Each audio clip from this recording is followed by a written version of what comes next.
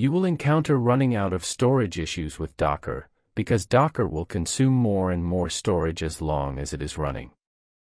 This is because the Docker container will create a json.log file inside the Docker installation location, and it contains all logs related to the container. It will gradually become larger and larger and consume all storage. As you see in the screen, /var is the container location and it is running out of storage. Let's try to fix this issue using truncate command. Go to the Docker installation path and get into the respective container.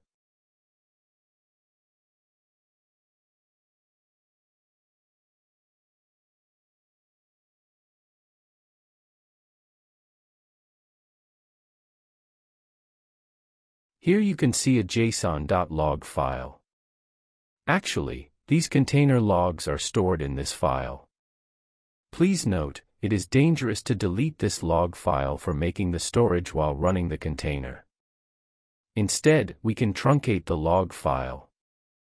The truncate command is used to clear the contents inside a file.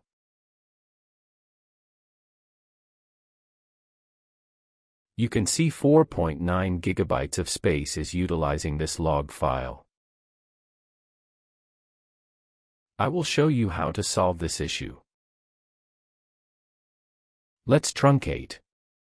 Truncate means it will clear the contents of the files instead of deleting the file.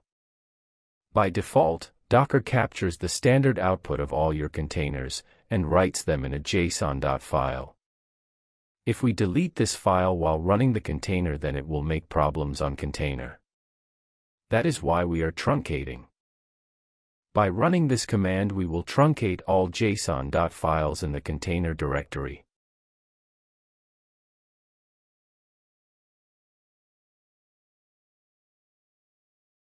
Let's check the json.log file size again.